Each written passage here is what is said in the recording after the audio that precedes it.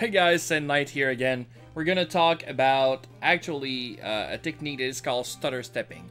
I don't know yet, but I probably will put this in intermediary. It might even go into the beginner section.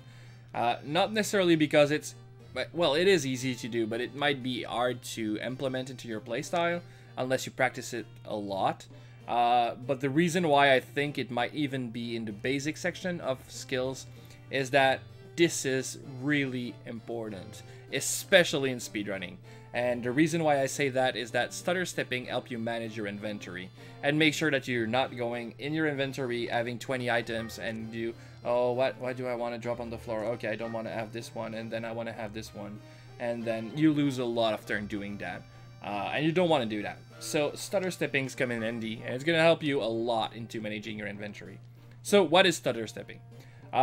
This is actually a technique in which you can know, like, let's say you enter this room and there's a fruit on the floor, and it could be anything. Now we know it's a pita right now, but it could be also leaf fruit or a lav fruit, and we don't care about any of those. We want a pita fruit, maybe a tuna fruit, but yeah, the other ones we don't care as much.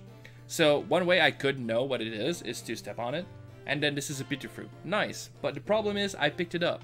And now if it's bad, if it's live fruit, I have to go into my inventory, and then put it on the ground again. And it's costly. I could be here, do that, check my hat and see it's a pita, and then go back to the menu and then put it back down again. Maybe a little bit quicker if you get good at it, but again, still kind of long. And the actual way to do this efficiently is to use stutter stepping. So you might have seen that when you dash, you don't pick up items. So if you use demon speed, then you don't pick up the items on the ground. And you can actually use that to your advantage. So without using demon speed, but while you're pressing right here, I'm going to press right. And my character is going to move from this square to the square where the fruit is. And while this is happening, you have a huge window. This is not like frame perfect or anything.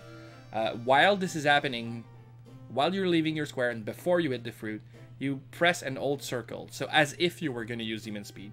But you want to make sure that you're not pressing right anymore, or else you're going to start dashing. So it's really easy. It's right then holding circle. You have to keep it hold, the circle part of it. And you're going to actually step on the fruit, and it's going to tell you, this is a pita fruit. You're on a pita fruit. And it tells you that if it is an interesting item, you might want to pick it up, and if it's not an interesting item, then you can just move on, and it's not in your inventory. It doesn't clutter your inventory. If you decide it's interesting, well, there's a lot of ways to do this. The fastest way is to just go press left, right, or whatever direction, then direction again.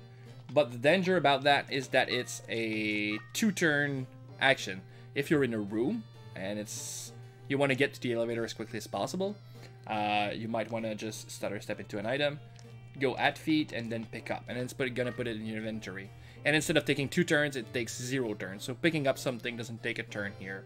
So that might be a much better solution. Again, you could become really good at using the at feet command. I generally am slower at picking up stuff from the floor than I am at using it twice, like going left and then right again, just to pick it up. But you can get what is better for you. I think these are pretty similar in terms of time invested. But yeah, practice stutter stepping. Like I said, it's not frame perfect at all. It's pretty far from it. But you just press the direction to start the animation of going to the next square. And while it's happening, press and hold circle. And it's pretty easy to do. You're going to get really good at it pretty quickly. Just make sure that you're not pressing the direction and circle at the same time. You want to press circle after you release the directional input, or else this is gonna happen, and you don't want to get that. So you especially if there's enemies around. So there we go. Stutter stepping. It's really good. Like, this is the first skill you should learn. All right, see you guys. Thank you for watching that.